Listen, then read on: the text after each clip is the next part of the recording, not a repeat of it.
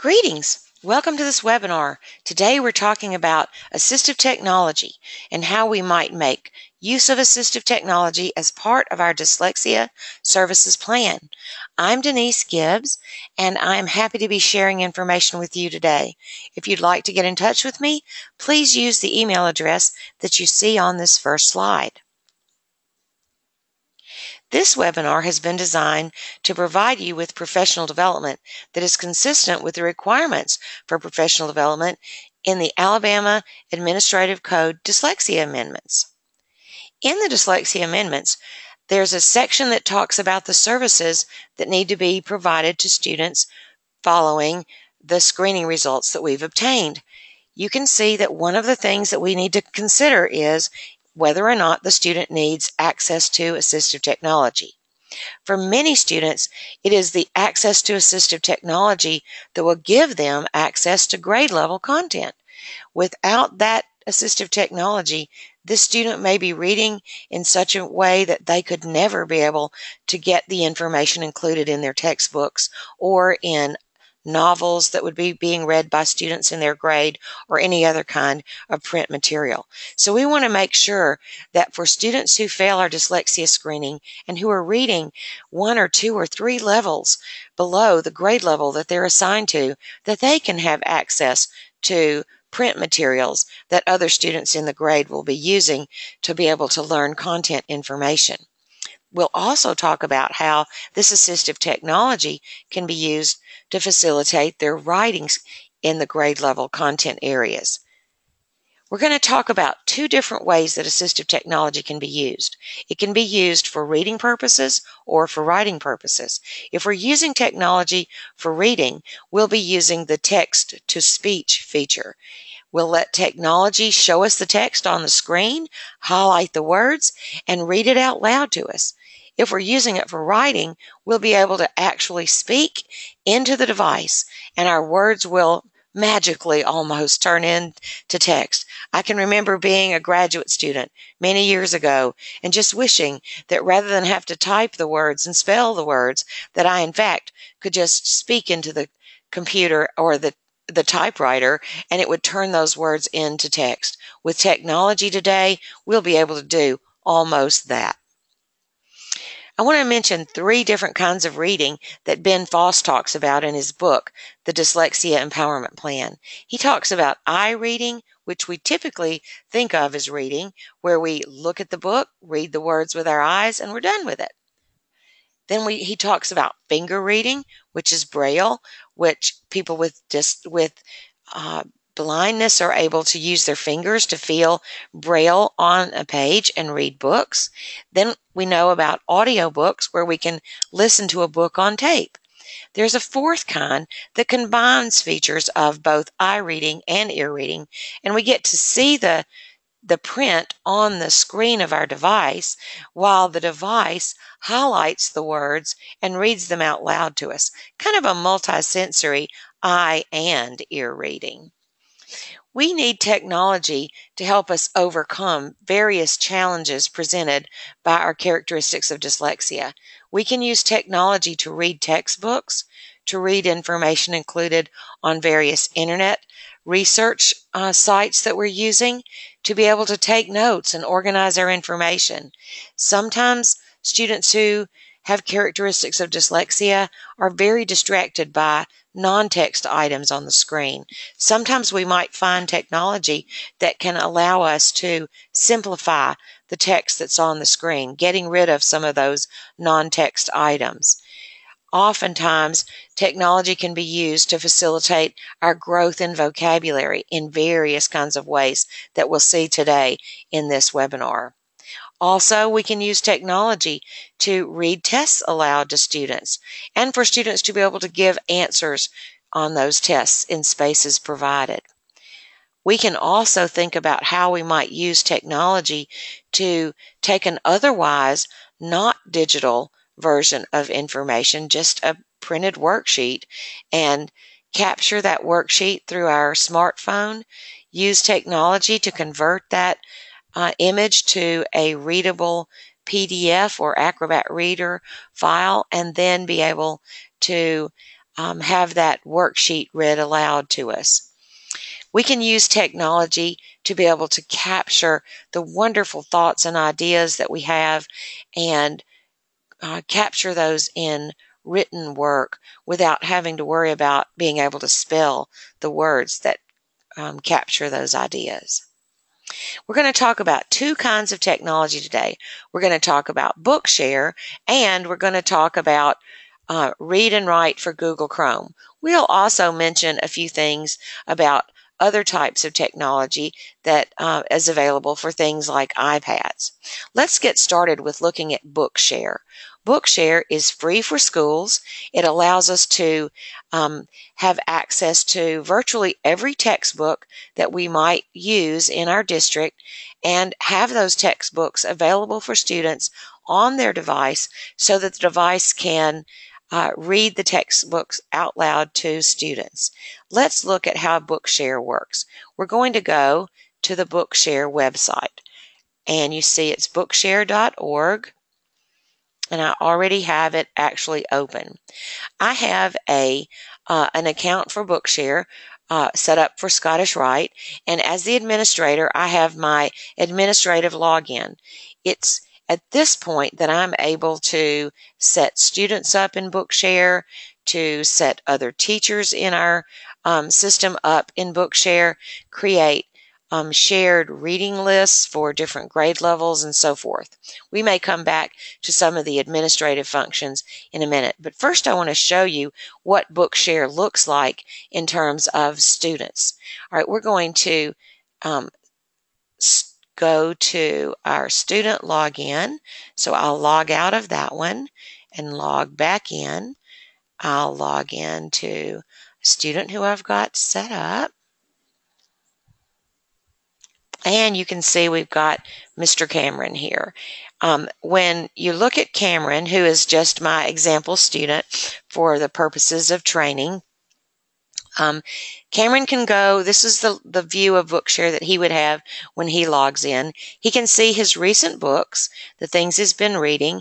He can go to any assigned books from reading lists and do a few other functions within Bookshare. Kind of an important thing that everybody needs to understand about Bookshare, if we set a student up for a school-based Bookshare account, then the student will also be able to have a personal account in Bookshare that's linked to his school account. And that's kind of handy because then if the student moves or graduates, goes on to college, whatever, they'll still have their Bookshare account available.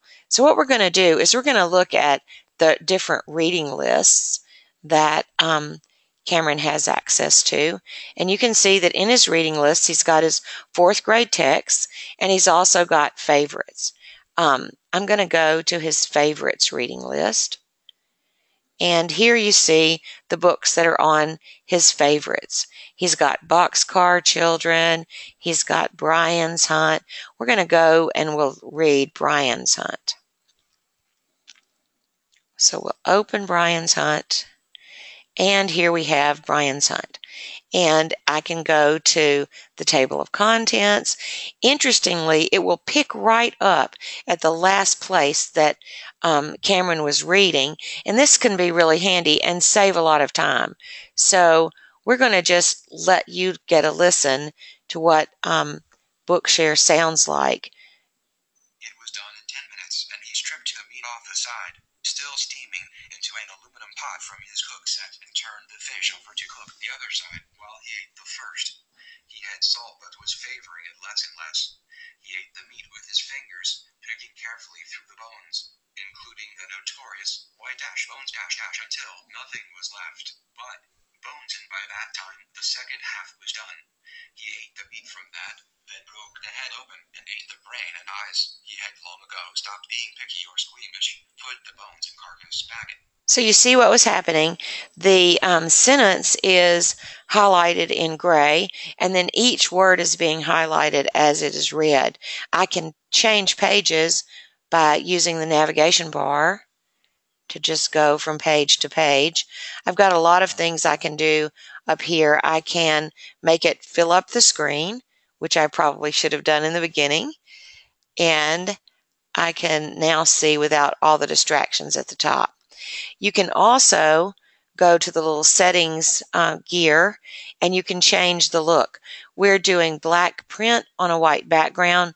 We could change to white print on a black background, or to a maybe a little more soothing tan kind of print on a yellow background. I'm looking at it with facing pages so that it looks like a book. I also have the opportunity for single pages to be displayed. I can make it fill up my screen, or I can have kind of a frame or some margins around the edge. Importantly, I can speed the rate up or slow the rate down. And we want our students to understand that they can do that so that they can determine their most comfortable listening level. And comfortable listening level will vary depending on your familiarity with the information, your purpose for reading. If the student's reading a novel, like in this case, the Brian saga, and we're doing Brian's Hunt, which I think is the last book in that series, if you're doing something that you have great background knowledge and familiarity for, and you're really motivated and interested, you can listen probably at a lot faster pace than if it's something like, say, your history book or your science book, where you're really trying to learn content, and it's not necessarily an area where you have as much background knowledge, and I hate to say motivation, but in any case, our listening for textbooks might need to be at a little bit different rate than we might have for a novel that we're listening to. So we can change the features. Oh, and I can also change, as you can see, the font size so that I can have larger print or smaller print, even down to a 12-point font. And so we'll save that, and I'll show you what it looks like. Now we're in single page display, and I'm going to change to a different chapter. We'll go on to maybe chapter 7. It creates chapter 7 for us. Let's listen to it. Read chapter 7. Brian boiled lake mud and packed it, still wet but not hot, on the wound. Much of it fell off. Might be too slow, so I'm going to speed it up a bit. We'll speed it up quite a bit. It's a very sensitive little slider. And now we'll listen to it read. Brian boiled lake mud and packed it, still wet but not hot, on the wound. Much of it fell off, but some stayed and seemed to help, and while he was doing it, he thought of a better solution.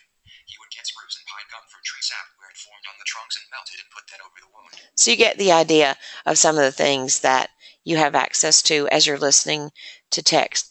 Now let's go back. Actually, what I'm going to do is I'm going to point out a few features. We are reading, we're using Bookshare with Bookshare Web Reader. I am doing this webinar on my MacBook, and I am using Google Chrome. And Bookshare Web Reader is the desired tool for using if you're using Google Chrome on any kind of device. All right, so I'm still logged in as the student, and I just want you to see a few things about how the student can search for books. So we'll do a quick search. I hope we'll do a quick search. There we go.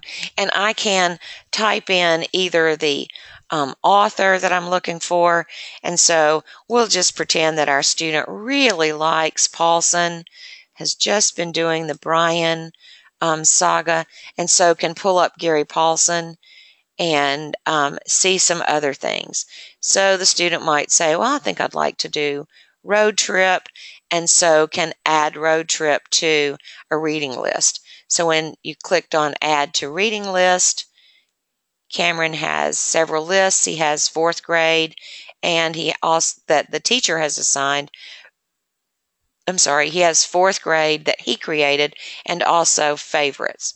And so he'll add that to favorites. So that has now been added to his reading list. All right.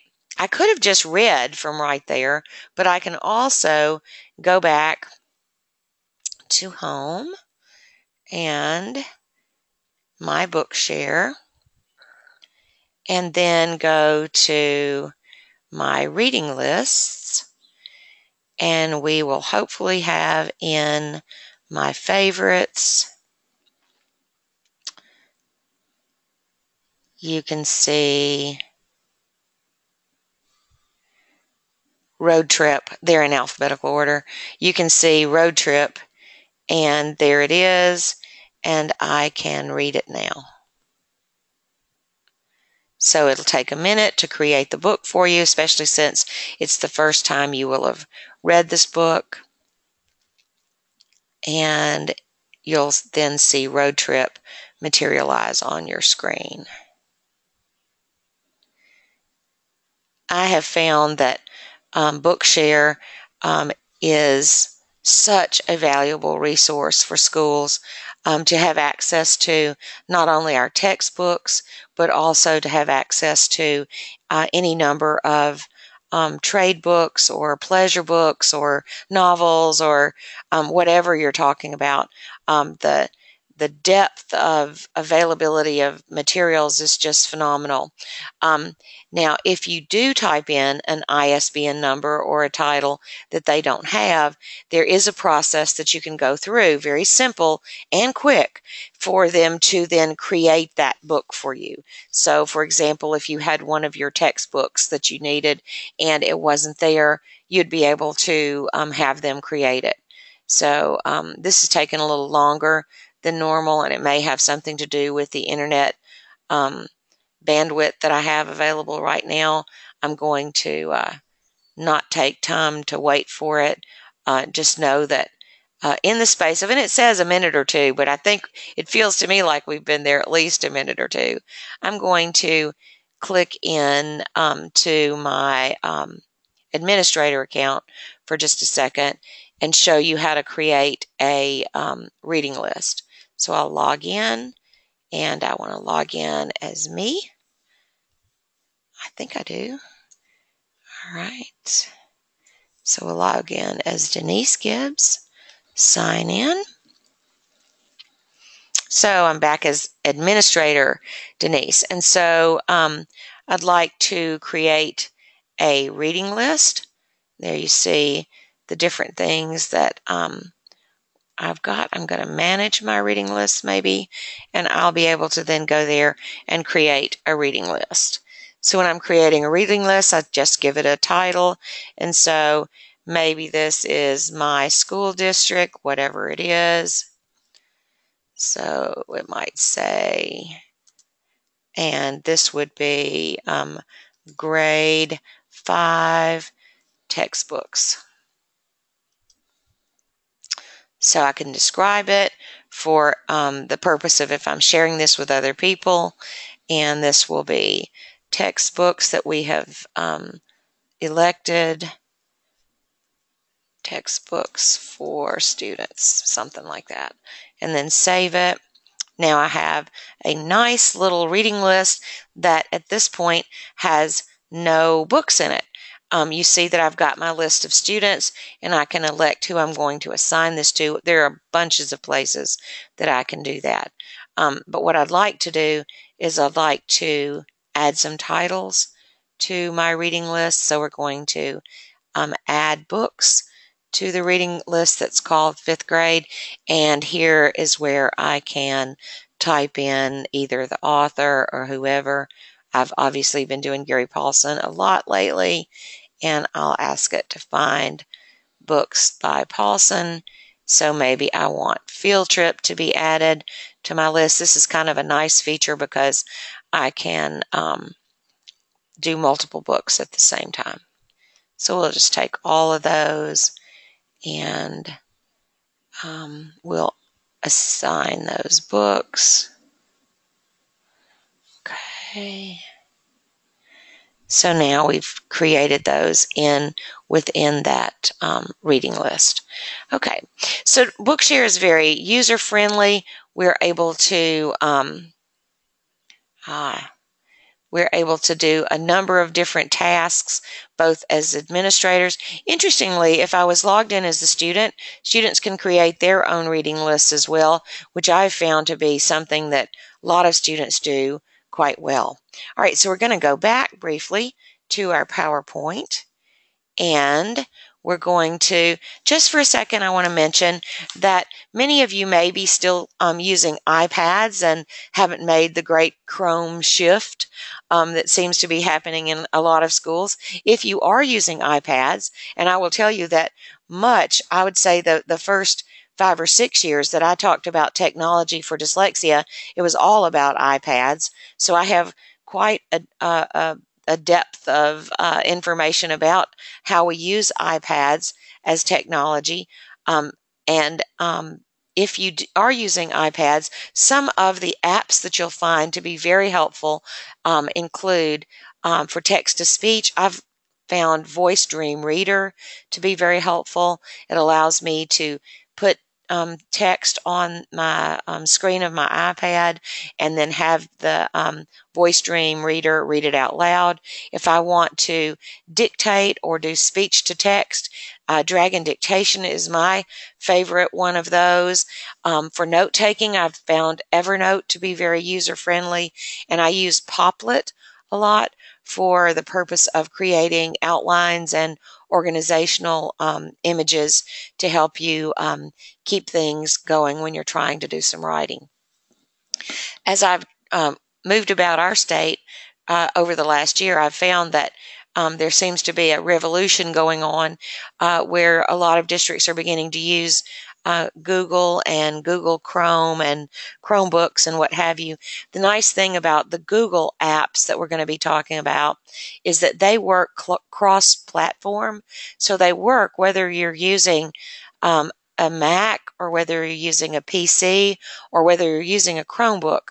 So because they are cross-platform and the things that we use are more tied to the student's Google account than they are to any particular device that the student might be using, they come in really handy.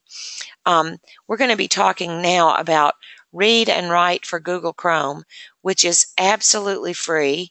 The premium version is free for teachers, and there's a free version with a little fewer bells and whistles that's also free for students. You're able to contract with Text Help if you want to purchase the premium version for your students, and you can get in touch with them if you want to go in that direction.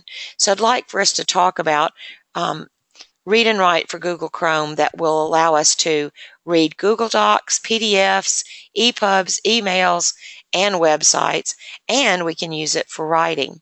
I had the privilege of doing a webinar several months ago for Text Help, and the title of it is Necessary for Some, Beneficial for All. And in it we talk about literacy supports using Read and Write and how this really can serve dyslexic students so well. So it's available at the Text Help website, and you can follow the link in your handout if you'd like to see that particular webinar. All right, so let's play with Read and Write for Google Chrome for just a few minutes. So I'm going to first start with a Google Doc, and we'll just open a blank doc and see if we can have some fun this morning. So while the doc is opening, many of you are very familiar with Google Docs, probably much more so than I. I've only been using the Google Chrome and all these pieces of technology for about a year now. All right, so you see this little puzzle piece that popped down, and it's got an RW on it. That's the signal that Read and Write is ready to play in Google Docs. So I can touch the puzzle piece, and my toolbar pops down. I can touch it again, and it pops back up. I'm going to start by titling my document. This one is going to be Play, because we're just going to be playing this morning. And I will bring down Read and Write toolbar. So with the Read and Write toolbar, each one of these little buttons serves a different purpose. This one lets us use word prediction while we're typing in Google Docs. It also can access, this button can access a dictionary, or if you like, a picture dictionary. This will if I push play, it would read any of the text that's on the document. I can then pause and then come right back by doing play again, or I can stop and then it'll make me go back to the beginning of the document or to another place that I choose. I can do speech input to write the document using the toolbar here for read and write, or I can use these various highlighting tools after I create my document, and I can do that in lots of ways. If I want to create a vocabulary sheet reference that goes for words that are in this document, I can do that. I can also do a voice note, which can be quite fun and beneficial in lots of ways that we'll explore in a few minutes. All right, so let's start. But before I do show you the speech input, which I could do by simply clicking, I just turn the microphone off and I'll take it away. I'll do speech input again. When I'm using speech input, it allows me to write anything that I can say, period. However, if I don't use punctuation by telling it where to put commas and periods, it will create a document with very little punctuation, other than it will give me periods at the ends of sentences. Period. You can see that it got a little confused with the pauses that I put in the document. So I'm just showing you how well this writes what I'm saying, period. Now I'm going to show you how I might be able to use punctuation, period. New paragraph. When I use voice typing, comma, I no longer have to be confined to just words that I can spell, exclamation. Oops, wish it had given me an exclamation point, but I think I might have to say exclamation point. Yes, that would be the command for getting an exclamation point. And anytime I say exclamation point, obviously I'll get one. I might be able to ask questions. New paragraph. Who do you think would benefit from using this tool? Question mark. I think just about anybody could benefit from using this tool, exclamation point. So that was a little bit more fun than I meant to have. Let's go down and now listen to it read for a few minutes. And I will put the cursor where I'd like to hear it read, and we'll let it read. Who do you think would benefit from using this tool? I think just about anybody could benefit from using this tool. All right, so you're listening to it read, and you might be noticing certain things about the voice, and I have some control over the voice. If I come over here to the little gear that is the settings, I can touch that, and you can see that I have previously selected the Tom, who has a U.S. Voice, and I also have Samantha, and I have Ava. Those are some of my U.S. or American sounding voices. I can have British sounding accented voices. I can have any number of different types of accents. I particularly enjoy playing with some of the different ones. We'll do Australian. We'll slow him down just a bit. The speed that I had was fast. I'm slowing it to medium. You also notice that I have continuous reading clicked. If I unclick continuous reading, then it will stop after each sentence. But we'll click continuous reading, and we'll listen to our little Australian voice just a bit. So we'll put the cursor where we want it to read and ask it to read. When I use voice typing, comma, I no longer have to be confined to just words that I can spell, exclamation. Oops, we should have given me in. But I think I might have to say So you see how the different accent sounds. Now, you might know that, and I'm going to come down and be in a new place to start. You might know that in Google Docs itself, sometime I think maybe last fall, they started having a feature which is voice typing. And interestingly, voice typing, I'm going to close the one from within um, read and write, but voice typing does the same thing. Very same voice, everything. All the rules are the same. In fact, read and write for Google Chrome uses Google Docs voice features and voice input features. Previously, before Google Docs started having voice typing, you had to rely on read and write's input. Now you can do either way.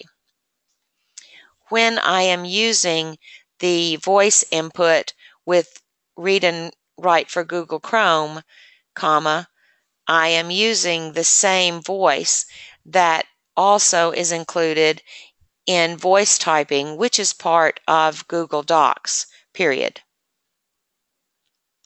Remember to turn the microphone off, or it will now also listen to everything you said and write that. But there you see that we have that, but no way to necessarily read it without popping down read and write for Google Chrome. When I am using the voice input with read and write for Google Chrome, I am using the same voice that also is included in voice typing. So you see how that works. I'm going to go back to one of our more traditional, I guess you'd say, maybe US voices, and I always seem to default to Tom. Okay, so now we'll listen to Tom when we go to the next thing. All right, so that was a little demonstration for you of how read and write works with Google Docs. I also want to show you how read and write will work if we are doing something from the internet. So I'm going to go to a new tab, and I'm going to do a voice search, and we're going to ask for Thomas Jefferson. Thomas Jefferson.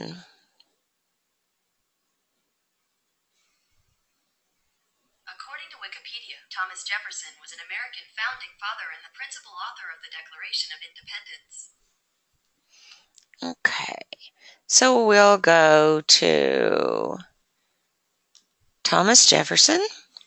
I could have used read and write, by the way, to have it read each one of those little descriptions from my search, and I would have done that, I'm sure, if I were a child who was print challenged. I'm going to turn on I clicked the little puzzle piece up here in all my extensions with Google Chrome, and it looks like I've kind of collected quite a few. But here is the toolbar, and if I want it to do things for me, I would just click the thing that I'm interested in. And so I want to be able to see the print just a little bit.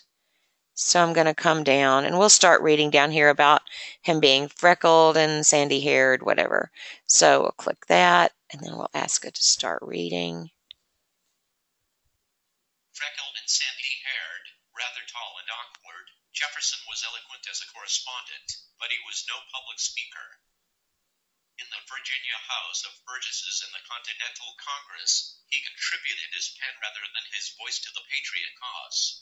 So I'm going to turn hover speech, which is what that button is. It allows me to hover over any bit of text and then listen to it. I'm going to change over here from medium to fast, and I'm going to leave it at continuous, and we'll say okay. So we'll listen to it now, that same text, in fast mode with hover speech. Freckled and sandy-haired, rather tall and awkward, Jefferson was eloquent as a correspondent, but he was no public speaker. So you see the difference in the rate. All right, I want to show a few other features while we're here, and you might have assigned this as an article that your student needed to review. If you're collecting information about patriots or whatever, and there may be certain vocabulary things that you are interested in as well, as part of your study. So you've put them on to a scavenger hunt of such for vocabulary, and liberty was one of the words. So we're going to highlight the word liberty, and so the student is looking for these words. So they wanted liberty, and maybe they needed to look up awkward. I'm just kind of randomly picking words now, and I'm because I really just want to show you how the vocabulary feature works. We'll do the word religious. And so now I've got those.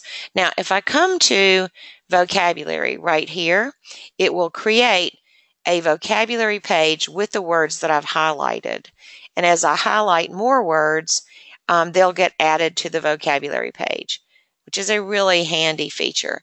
So it's creating that vocabulary page for us, and it comes in as a new Google Doc. You recognize the toolbar at the top, and it is looking to see if there are pictures that would depict. So here's liberty, and you see the bird escaping, and awkward, no picture there, but it does have a symbol for religious. All right, and then you see the various definitions. So if your student needed to then read these, you can see that they can listen to it being read. Freedom to live the way you want to. They fought for liberty. Immunity from arbitrary exercise of authority. Political independence.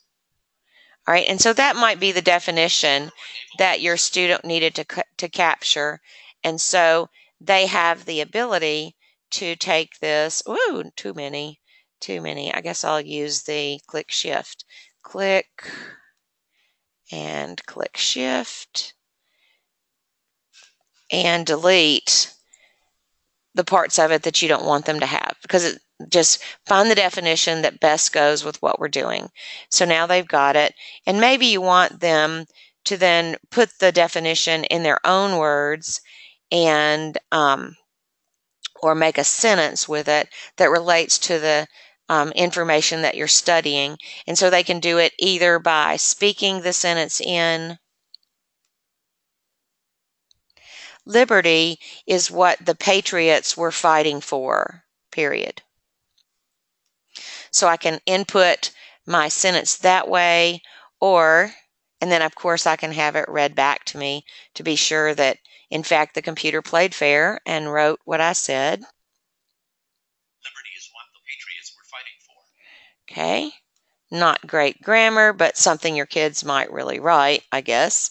All right. The other way that I think is kind of fun, and I would like to think we might start giving students feedback this way, is to do a voice note. So the student could either put their summary of what the word means or whatever, or you could put feedback to them. So we'll do it as if the teacher's giving the student feedback with us. So we'll use voice note.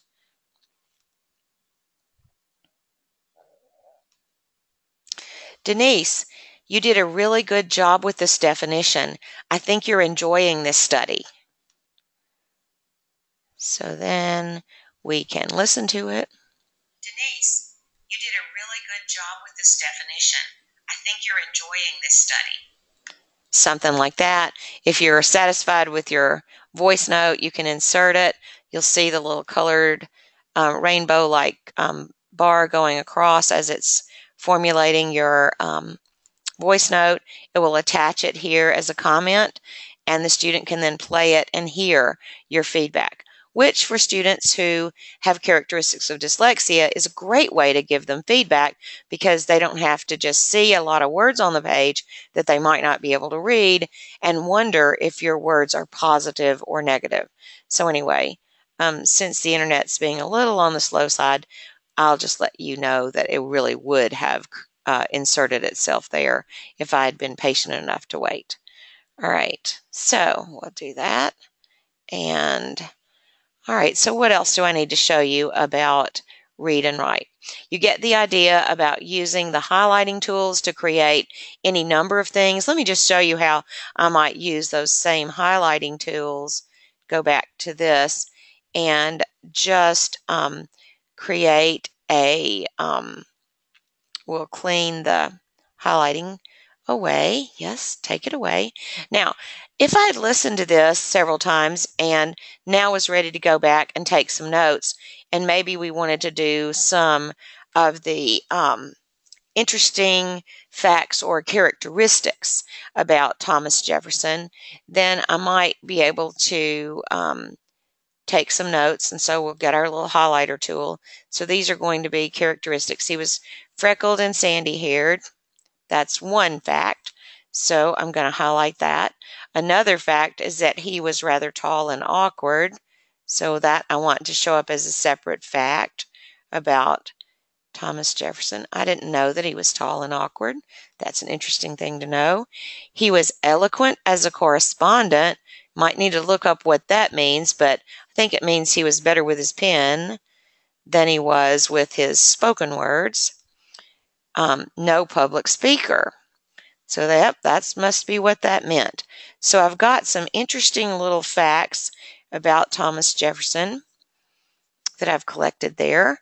And so I can now ask it to collect my highlights. And so this is like taking notes from this internet article. So we'll say, okay.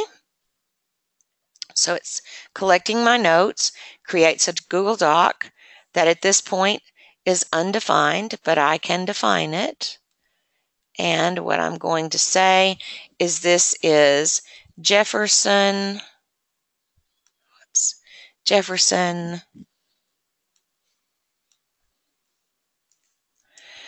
characteristics, something like that. Obviously needed to use voice typing for this. Jefferson characteristics. Okay, so you see what it did is it brought in those facts, gave me the reference to the article, and then said who it was that collected this. Then you can have the student take their little note page and you can have them say the date maybe that it was collected. So it was collected August, whatever today is, the 20th, let's just say. And so if you want them to get rid of the highlight, they can do that. Bring down the toolbar, get rid of the highlighting. You do have to click and drag over what highlighting you want to get rid of. And the highlighting is now gone, and now it's just like a nice little note. So anyway, that's how you can use Read and Write to take notes. Many, many other features of Read and Write for Google Chrome, and they're all depicted in that 90-minute webinar that you'll find at the Text Help website. So one other feature that I'd like to share with you about Read and Write for Google Chrome has to do with its ability to do PDF files. So I'm going to my Google Drive, and I have way too many folders, as you can see, but I'm going to go to mine that I have some stored worksheets. These might be worksheets that I have taken a picture of with my smartphone, used a tool called Snapverter, which you can read about at the Text Help website. But I took a picture of a document, sent it through my smartphone to Snapverter, which then converted it into a readable PDF file. So we'll pull up the one, I guess, on the Supreme Court, and Read and Write is now opening it. I have Read and Write set as the default reader, if you will, for my PDF files. You're seeing the toolbar waking up. All these will be accessible to me as I read this PDF file. All right, usually I have done a demonstration with this, and in fact I have, so I'm going to take the answers away because I want you to have the joy of seeing us create that answer. So here is the worksheet, and we're talking about the Supreme Court. If I'd like it to read the worksheet for me, it will certainly do it. The Supreme Court of the United States is the highest court in the country. It is the final court in all federal court cases and all state court cases that involve federal issues.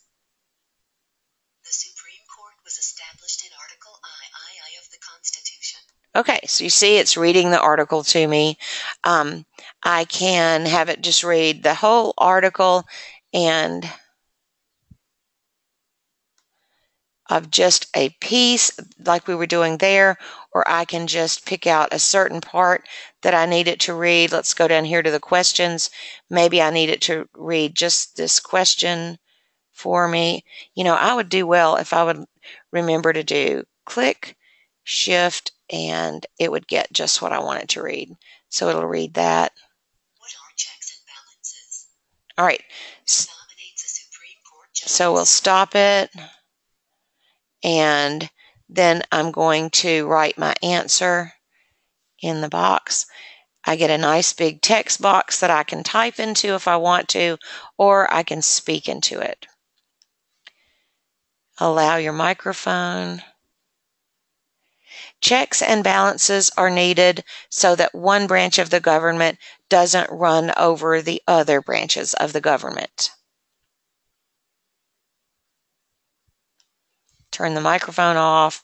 Let's see what it says. I can do the little speaker.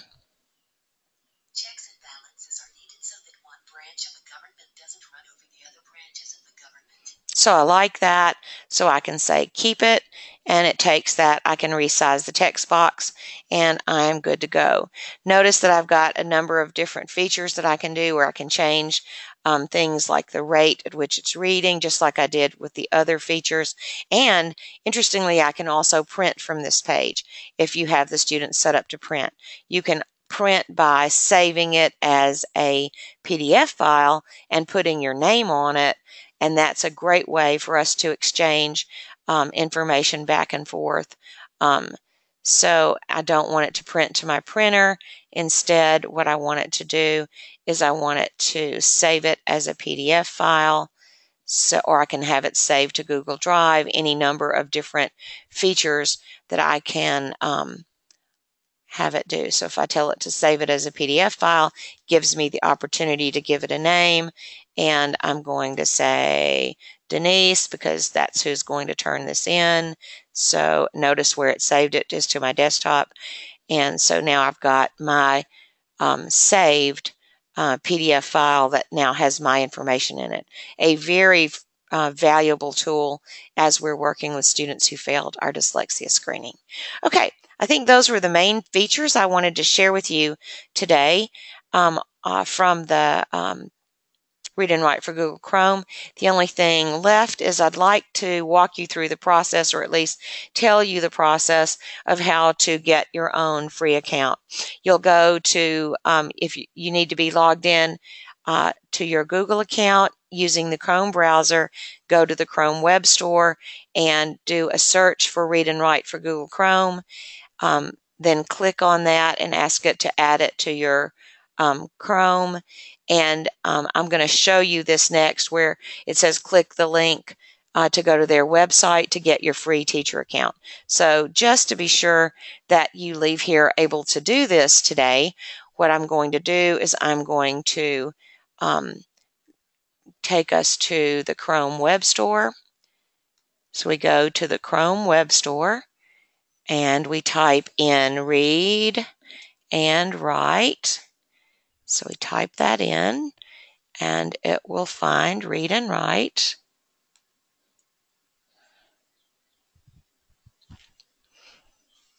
So there it is. I've already added it. Yours will say Add to Chrome. So click Add to Chrome. And when you add to Chrome, it'll ask for your permission to really do that. And you'll say yes. Then after it's added, and now you have this little green banner that says Added, you're going to click on Read and Write.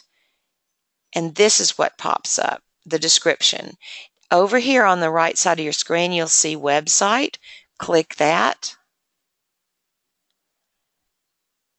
And voila, Read and Write for Google Chrome is free for teachers. So click on Free for Teachers. And you'll slide down. You'll be required to put in your first name, your last name, and your job title, teacher, administrator, whatever you are, and then the name of your school district and your school email address. your country, your state, and then down here, the name of a district or school administrator who could verify, if need be, that you are in fact an employee of that district, a teacher there, and then their email address. So this would usually be your principal and maybe your principal's email address. So then you click send and it says welcome aboard, and now you have your free premium version of Read and Write for Google Chrome.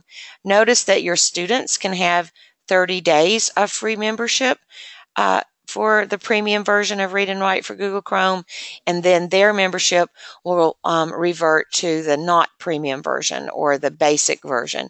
And the basic version doesn't have some of the bells and whistles that you saw on the premium version. So I think those are some of the main things that I wanted to cover with you today about how we might use two important assistive technology tools, Read and Write for Google Chrome and Bookshare, to help meet the needs of students who have characteristics of dyslexia. I want to thank you for your participation in this webinar today, and I want to encourage you to look at the State Department's website for additional information about how to go about the business of implementing your dyslexia services. Thanks, and have a great day.